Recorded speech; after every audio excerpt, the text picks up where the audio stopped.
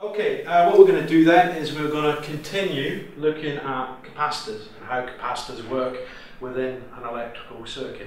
As we learned before, a capacitor is a very simple component, but it is used in everyday electrical circuits. As we learned earlier on, a capacitor can store an electrical charge. And now we're going to look and see how it does it.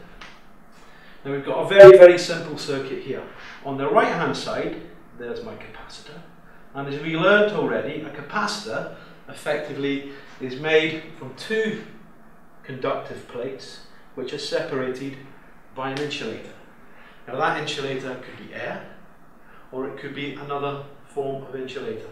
Now depending on several things, the size of the plates, the type of insulator, which we call a dielectric, it depends on how much capacitance, how much charge the capacitor can store. But how does it store it? Well, on the left hand side we've got a battery, and we should remember from earlier on that a battery also stores a charge. And it stores a charge by moving electrons from the positive plate, the anode, to the negative plate, the cathode. So we have a charge between the anode and the cathode, and we can measure that as a potential difference. And in this case, we've got a potential difference of 10 volts. Now, interestingly, the battery can maintain that potential difference because inside the battery there is an electrolyte. And the electrolyte produces a chemical action that moves the electrons from the positive plate, the anode, and deposits them on the negative plate, the cathode.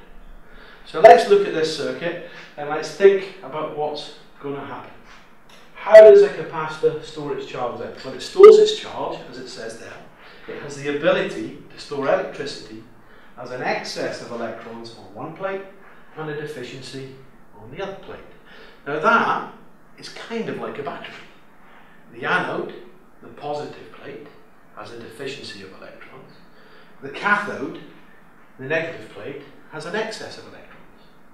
Remember we said that is maintained by the chemical action within the battery. So we look at this simple circuit now. This switch up here is open, so therefore no current can flow in the circuit. If we remember from our basics, there has to be a closed circuit for current to flow. There is no path for the electrons to flow from the negative terminal to the positive terminal of the battery. And if I look at my capacitor, there is no charge stored in it. A capacitor will require some form of charging supply to store that charge as an excess of electrons on one plate and a deficiency on the other plate. So if we look at my capacitor now, it would be electrically neutral. The number of protons equals the number of electrons. And if we counted them up on this plate, and we counted them up on that plate, it would be electrically neutral. There is no charge on either plate. So, if I was to measure the potential difference between the two plates, it would be 0 volts. There's no charge, therefore no potential difference. What happens then when we close the switch?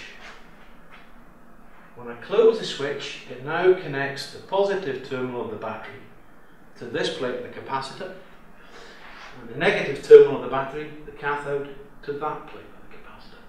Now if you remember from the chapter on electrostatics, and we looked at different charges, we said a positive charge will attract a negative charge. The negative charge being the electrons. So when we close the switch, we've got this big positive potential at this plate and a negative potential on this plate in the battery. So what happens is electrons are attracted from the top plate towards the anode, the positive terminal of the battery. And what do you think will happen to this plate when electrons are removed from it? Is it electrically neutral anymore? No, because we've lost electrons. So this must become positively charged. So we'll see the diagram through. Free electrons leave this plate and then get to the anode in my battery. When they get to the battery, the normal chemical action within the battery will move them on to the negative plates. So I've got negative electrons on a negatively charged connection within the battery. What's going to happen then? Well, the two negative charges are going to oppose each other, and the battery will force these free electrons back around the circuit onto the other capacitor plate. And now we've built up an electrostatic charge on my capacitor. We have a positive plate and a negative plate. Is current going to flow in this circuit continually? Well, what's happening to this potential difference between the plates as current starts to flow? And as current starts to flow, the potential difference will rise from 0 volts. As it rises from 0 volts, it will get towards the 10 volt supply of the battery. When it hits 10 volts on the capacitor, there is no potential difference between the capacitor and the battery. If there's no potential difference in an electrical circuit, then no current will flow. So the voltage will build across the capacitor until it reaches 10 volts. And when it reaches 10 volts, we've got 10 volts here, 10 volts there. So a 10 volt potential, a 10 volt potential, no potential difference, therefore no current will flow. And that's why you talk to a lot of avionics people, they will talk about a capacitor being a block to DC. It's a DC block. It will charge up to the supply of the DC voltage, and then it can't charge anymore. It is fully charged. If we open the switch, and this is the interesting thing about a capacitor, it will remain charged. Why will it remain charged? Because there's no electrical path for it to discharge its current.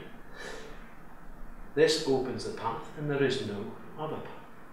Now, it won't maintain that charge indefinitely because nothing is perfect. So it will lose that charge over a period of time. But initially, it will maintain that charge for a considerable period of time.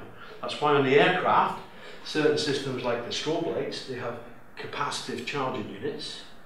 If you've operated these systems, you have to wait a minimum of typically 10 minutes before you can then go work on the system, and that primarily is to allow the capacitors to discharge. So it's charged up to 10 volts, and it maintains that charge by using something called an electrostatic field. Now, what is an electrostatic field? Well, an electrostatic field, if the plates, and I want you to think about this, if the plates did not have a charge on them, they were electrically neutral, and we looked at the material between the plates, the dielectric. Now, they are made out of atoms. Now, the atoms have a positive nucleus containing the protons and the neutrons, and surrounding them are my negative electrons.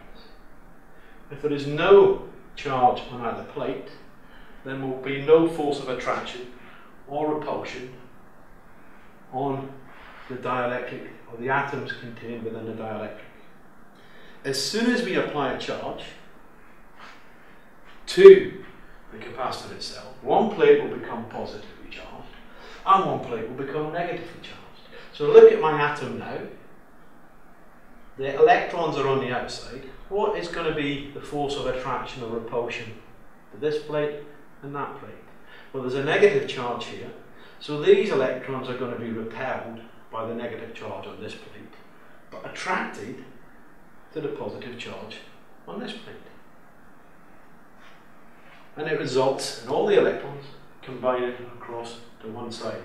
And because there is a force of attraction on this plate, it will maintain that charged state for a reasonable amount of time. So when it's charged, the orbit of the electrons are distorted towards a positively charged plate, and energy can be stored therefore in that electrical field. So let's look at the diagram again. This time I've got my DC supply, my switch, my discharge capacitor, but now we've connected it to an external circuit that contains a bulb, a filament, a light. So again, what do we do? With S1 closed, what's going to happen? When we close S1, electrons will leave this plate and be attracted to the positive terminal of the battery. Chemical action will then force the electrons onto the cathode, and the cathode will repel the electrons onto the other plate of the capacitor until, again, it is fully charged. And if we remember, it will continue charging until the charge on the capacitor equals the charge on the battery. In this case, 10 volts. When it's at 10 volts, there's no potential difference, no current can flow. So again, we charge the capacitor up until it gets to 10 volts. We previously saw that when I opened the switch, the capacitor would maintain its charge because of the electrostatic field. However, in this example, we're given it a path to discharge. If I move the switch to this position, there's a route for the charge on the capacitor to dissipate through the light bulb. So is the light bulb going to illuminate? Yes, it is. Is it going to illuminate continually like it would if we connected it to the battery? No, it's not. Because when the electrons move from the negatively charged plate and are depositing back on the positively charged plate, eventually they will become electrically neutral. There's no potential difference between the plates, and it cannot sustain the current flow in the electrical circuit. So you could consider a capacitor to be something like a one-shot battery. It has to be charged up initially, but then it will discharge. And once it's discharged, it loses its charge state until we charge it up again. So current will flow, the bulb will illuminate until the capacitor has discharged fully. Once it's discharged, current flow will stop and the bulb will not illuminate. To charge it up, we must connect it once again to the charging supply.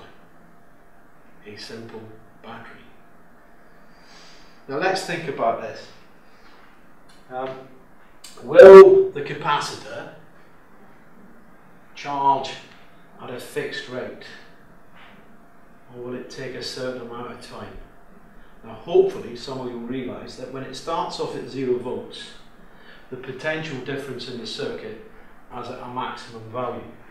As soon as I start taking away these electrons from this capacitor, and if this switch would close, deposit them on this plate, then the potential difference will build up.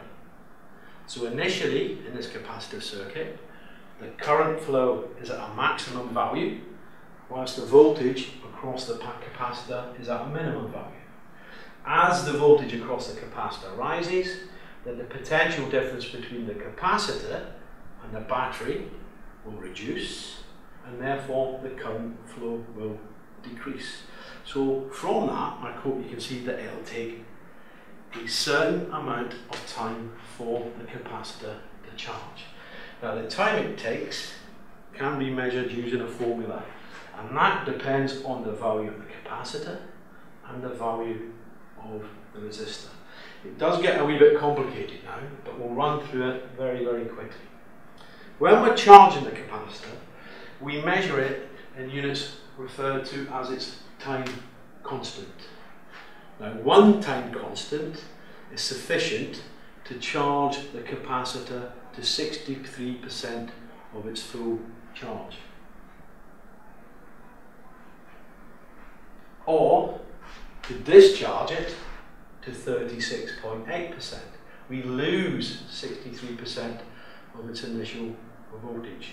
It will take time, and we can see in the little graph here, it first starts charging very, very quickly, but then it slows down as it gets towards its full charge state. Why is that? That's because, if we go back, the potential on the capacitor is rising, the potential difference between the capacitor and the battery is reduced, therefore the charging current will reduce. So it will charge very, very quickly initially, but then it will slow down. Now, to calculate, if we go back, to calculate the value of one time constant, and it's important that we remember this, we use the formula T, which is the time constant, equals RC, but R is the total resistive value in the circuit, and C is the capacitive value in the circuit. So we can work out the value of one time constant by using that formula. But remember, one time constant dictates that it is 63.2% of its full charge. So if we connected it to a 10 volt supply, 63.2% would be 6.32 volts. And it will take a little bit longer to fully charge it.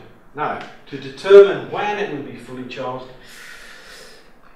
can be a bit woolly, but it's generally regarded that it will be fully charged after 5 time constants. So we can work out what the time constant is based on the capacitive value in the circuit, the resistive value in the circuit, to work out the time to get it to 63.2% of its charge. Then, to work out how long it would be to fully charge it, you just multiply that time constant by 5. And it takes longer because the potential difference in the circuit is reduced as the battery and the capacitor potential differences become closer together. And we class it as being fully charged after 5 time constants. The reverse is also true if we were discharging. It can be considered fully discharged after 5 time constants. And remember, to discharge it, we must connect it to an external circuit. And therefore, maximum current will flow initially, so we lose more of the charge initially, and then that will ease off as the capacitor discharges.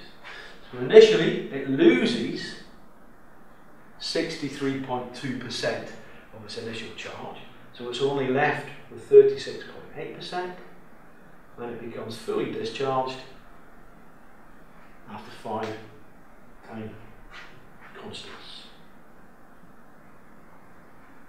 And that is the basic principle of how a capacitor works. For the next part of the lesson, we'll go on to look at how connecting capacitors in series and parallel affect the overall capacitance in the circuit. Thank you very much.